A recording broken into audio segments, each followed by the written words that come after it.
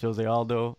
He had to pull out because of the visa issues. But the event's not even gonna happen. But Yep. seems like they're hell bent on giving Dominick Cruz a title shot. He hasn't fought in what 3-4 years now.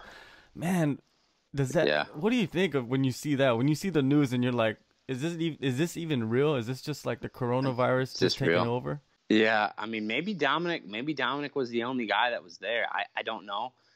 So there's a lot of times when I'm like, you go process, they're like, oh, this guy deserved a shot. This guy deserved a shot. I'm like, well, actually, that guy's hurt. And, that guy, fought a bum. Like, he doesn't deserve the shot.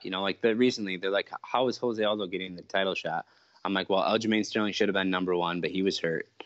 Peter Yan just beat Uriah Faber, which that doesn't really qualify for like a title shot.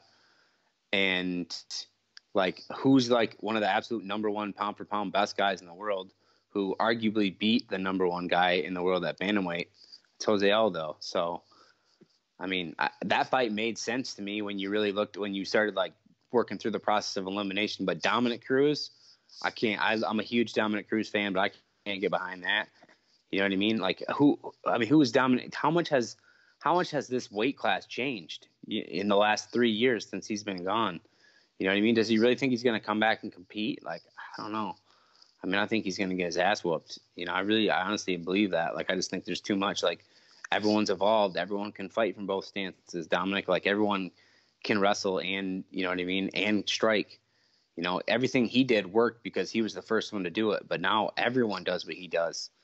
Not exactly the way he does, but people can switch stances. Corey Sandhagen is like a better version of Dominick Cruz, so I don't know.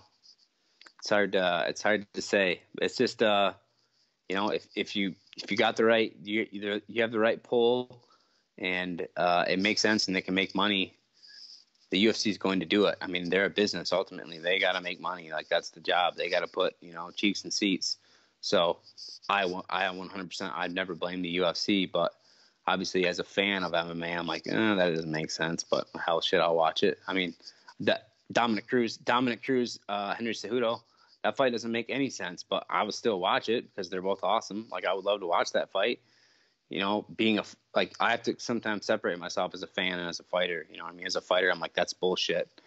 Someone else should get that shot. But as a fan, I'm like, shit, that doesn't make any sense, but it's probably a pretty awesome fight, so it's a crazy sport. Yes, but one thing on the bright side of it is everything's flipped on its head, so you don't even know if that fight's going to even happen. An opportunity, I don't think so. Opportunity can come, and you don't know when they're going to get back to doing shows. But